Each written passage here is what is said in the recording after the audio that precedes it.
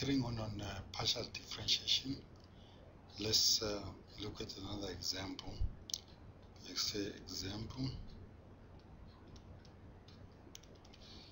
zxy equals to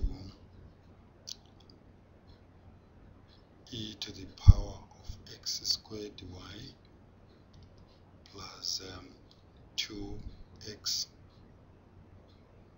plus 3y plus 4. Now let's computing the partial derivative with respect to x. Now what I want to remind you here and make sure that you understand very well. Notice that we've got an exponential function here, a linear function with respect to x, a linear function with respect to y, a constant. So the rules of differentiation with respect to power rule, respect to the exponential type of functions still all apply, so they must be observed. So in this case, the partial derivative of z with respect to x will be coming here. This is a function of x, but then y they will be looked at as a constant, as a coefficient of x squared, a constant. So the exponential function will come back in the derivative exactly as it is, multiplied by the derivative of the argument. In this case, the argument is a function of x. In this case, x squared, which will be 2xy. Then plus 2 as a derivative of 2x plus 0 as a derivative of 3y, because y is a constant in this case, plus 0 for 4. Simplifying that, we get that as 2xy e to the power x squared y plus 2. Then the other derivative, delta z, the other partial derivative with respect to y, delta z delta y, will basically apply the same rules for the exponential function and for the rest of the functions. So in this case now, x squared in the function here, x squared is a constant, y is a variable, so x squared is just a coefficient of the variable y. So delta z delta y will give us x squared as a coefficient of y, the derivative argument, multiplied by e to the power x squared y plus 2. I hope you understand now that I got 0 from 2x and 0 from 4. Simplifying, I'll get that as that. Now let's look at the mixed derivatives in the two orders we do them. They say delta z squared, delta x delta y. So in this case here, I'm differentiating the partial derivative of z with respect to y with respect to x. In this case, I'm differentiating x squared e to the power x squared y plus 2. Now, if we're going to differentiate this as a function of x, you will see that again here we've got another rule of differentiating which we need to apply here. This function is a product of two functions of x. So the product rule there again must be observed. That is what is good about this example. You must remember that all the rules of ordinary differentiation will apply here as long as the situation requires that. So this will be equals to the derivative of this function, which will be 2x, multiplied by the derivative of the exponential function without differentiating, plus now the x squared multiplied by the derivative of the exponential function, which will basically be the exponential function itself multiplied by the derivative of its argument, in this case which is going to be 2xy, plus 0 for the constant 2. Then simplifying, we're going to get this as 2x e to the power of x squared y plus, simply removing the brackets here, x becomes power 3, 2x power 3 y e to the power x squared y, and that is the mixed derivative. Let's take the other mixed derivative, which will be delta 2z delta y delta x. So in this case, we're differentiating with respect to y partially. The derivative of z with respect to x, in this case, we're taking the first one here. We're taking this first derivative here with respect to x. So that would be 2xy e x squared y plus 2. Again, here we're going to apply the product rule. So if you apply the product rule here, well, because we've got this is the function of y here, and the exponential function of y. So that would be differentiating this first linear function here, would have 2x e x squared y plus, now differentiating the exponential function, we've got 2xy, then the derivative of the exponential function will be the exponential function itself, e x squared y, multiplied by the derivative argument with respect to y, which will be x squared. That will be the derivative argument. Simplifying, again, you'll see plus 0 for 2, and simplifying, we get this as 2x e to the power x squared y plus 2x cubed y e to the power x squared y.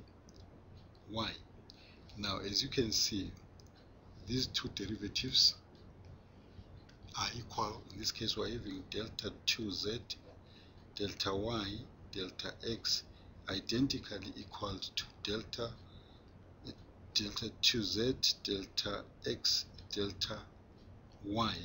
This is what I mentioned at the beginning, that this occurs sometimes for nice functions. Basically, in mathematics, sometimes we use the word nice function referring to functions which are continuous, and their derivatives are continuous functions. In this case, the function given here, you can see, is a continuous function, and all the derivatives of that functions are continuous. So it's a nice function, and that results in the mixed derivatives being exactly equal. So I hope you understand this, and you can practice it so that you prepare for your basically first chapter for your course in Engineering Mathematics 4.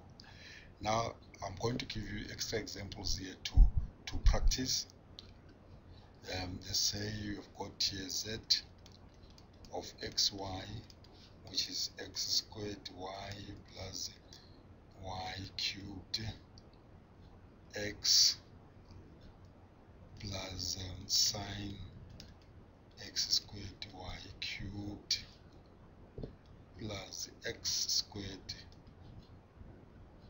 plus y cubed. Next, z xy equals to e xy plus sine y sine x squared. Zxy equals to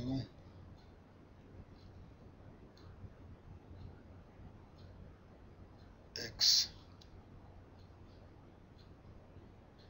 plus y x squared plus y cubed plus 3.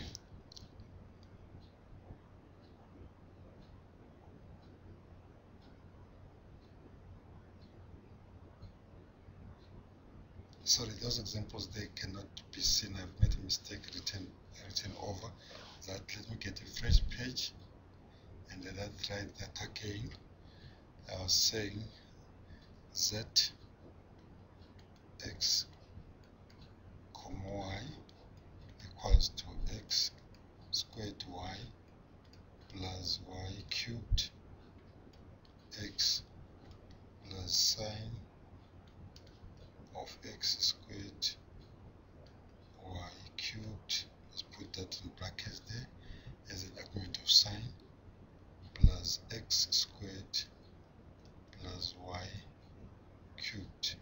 Next we have z of xy equals to is xy plus y sine x squared, and last you've got zxy equals to x plus y x squared plus y cubed plus 3. As you do these examples, you must try to notice what I said about the parts of the functions which depends on one variable. You're solving one variable that they crash to 0 when you're not differentiating with respect to them.